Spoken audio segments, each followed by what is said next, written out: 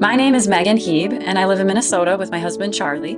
I'm a 5th grade teacher and a mom to 2 girls, Nora, who's 4, and Lucy, who's 9 months.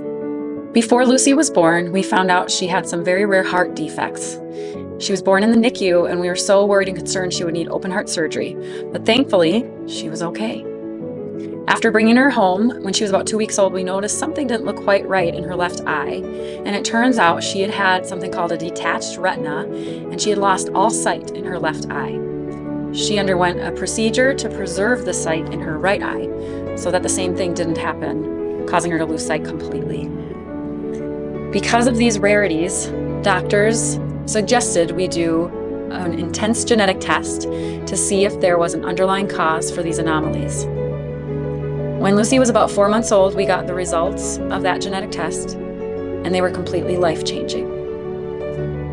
Lucy has a severe neurological disorder called CTNNB1 Syndrome. This means that her CTNNB1 gene has a mutation. It happened completely randomly. She did not inherit it from my husband or I. The CTNNB1 gene affects one's ability to do almost everything, from walk to speak, to think, and to engage socially. Our family was completely devastated at this news.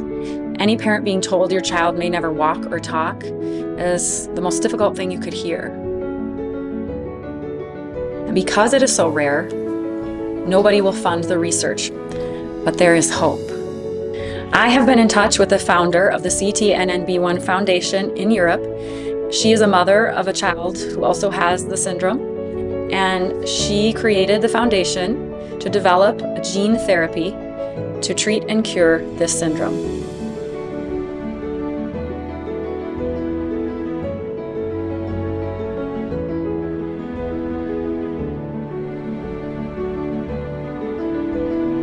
The process of gene therapy involves creating a fake copy of the CTNNB1 gene that does function normally and injecting it into the child.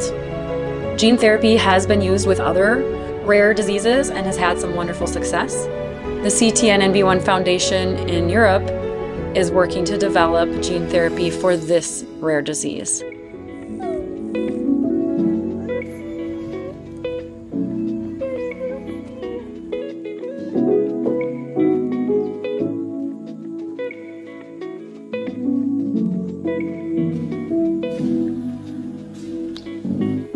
It is our goal to help Lucy receive this gene therapy.